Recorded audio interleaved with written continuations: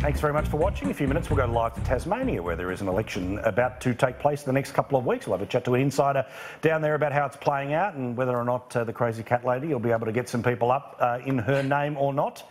Definitely not a crazy cat lady, quite the opposite. I don't know, dogs or cats, who cares? But Jane Hume is here, Senator from Victoria. Definitely a dog person. God love you, representing the good people of Victoria of the Liberal Party. Senator David Leyonhjelm, the Liberal Democrats, you know, crazy free cat thinker. person. He is a crazy, you are a crazy cat person. You're all in on it, I love it. Andrew Clennell from The Australian, a declaration about pets? Neither. Good. No. All right. We've got an axolotl. He's got one of those weird pets. So there was an organisation called Transparency International. Wouldn't you just love a business card with them? Anyway, apparently Australia is more corrupt than New Zealand. Have a look at this. These are the top 10 countries, or top few anyway. New Zealand, Denmark, Finland, Norway and Switzerland. First, second and then all equal third. Australia is 13th overall on the matter of corruption index.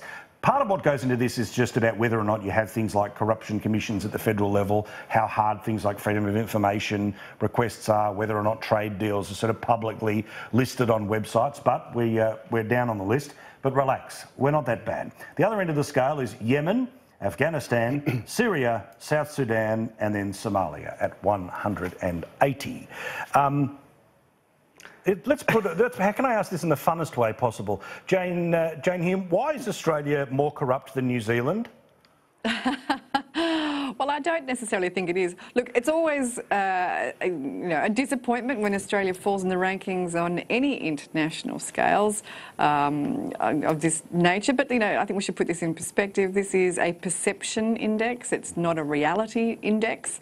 And Australia has some of the most stringent governance requirements and transparency requirements in the world. I don't necessarily think that this is something that should make us lose sleep at night. All right. I mean, Senator, is this again perception versus reality? What do you think of it? Yeah, it's perceptions. And I was just looking at some of the things that are regarded as corruption on the article on my phone. I need my glasses to read it.